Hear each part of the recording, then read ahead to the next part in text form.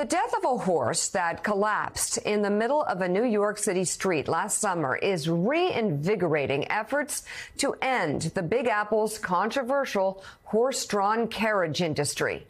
This year, animal rights activists and others want the city council to ban horse carriages completely and replace them with electric-powered ones. We want to warn you, the video that you're about to see is pretty hard to watch. These dramatic images of Ryder, the horse, went viral.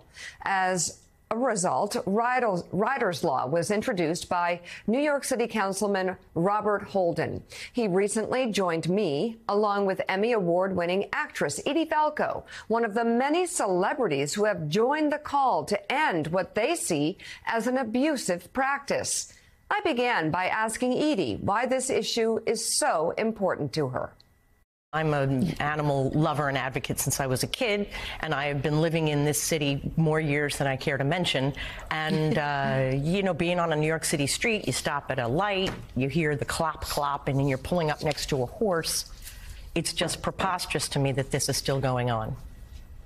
Yeah, it's also part of New York City's history to an extent. Councilman Holden, do you have enough votes to pass Ryder's Law? Walk us through what's next in the process, really, or what the challenges are.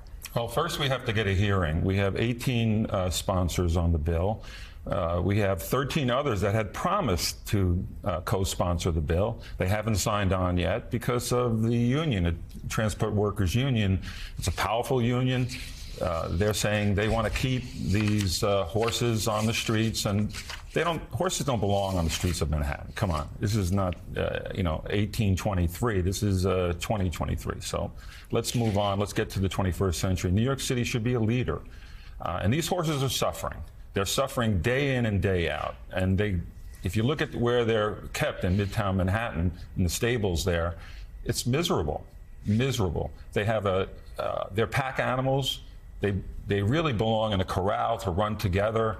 They shouldn't be, again, 9 hours a day, 6 days a week working on the streets of New York City. It's ridiculous. Yeah, and Edie, I grew up as a horseback rider, and I know I was always told, because I did a lot of hacking around town, around McLean, Virginia, of all places, and my teachers would say, now stay off the blacktop. You know, it's not good for their hooves. I mean, it's incredibly difficult for these horses day in and day out to be, in this environment that's not natural to them. Yeah.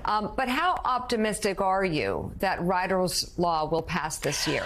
I need to be optimistic because it is so very dear to my heart. And I think we are changing as a culture. You know, there's sort of a zeitgeist insofar as people recognizing what's wrong and right, and how often you are judged by how you treat your most vulnerable society members. And I've been involved in animal rights stuff for a long time, and things are very slowly but powerfully changing. And I mean, as far as I'm concerned, this should have been years ago. I was naive enough to think that when a politician said, oh, it's very high on my agenda, we'll get it done, that they actually would get it done. And here I am years later, still trying to move this issue forward. So I continue to be, because I have to be, very optimistic that this will move forward.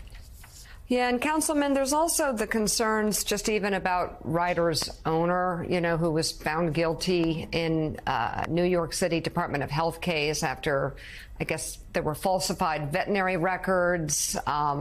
There was misinformation about the horse's actual age in order to get the license. I mean, are there any safeguards that can be put in place as you fight to pass Ryder's Law?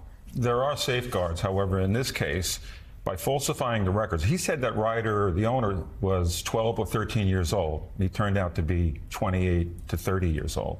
Horses only live 30 years at the most. So this horse was equivalent to a 90-year-old human, pulling thousands of pounds daily, 6 days a week, until the horse literally dropped. This is horrible, horrible ways to treat such beautiful animals. We should not be doing this in New York City. And just the fact that there's no oversight. The Department of Health is overwhelmed with COVID, obviously. They couldn't really do anything, and NYPD really dropped the ball on this too. So we need oversight, but we need the horses off the streets. These are beautiful animals.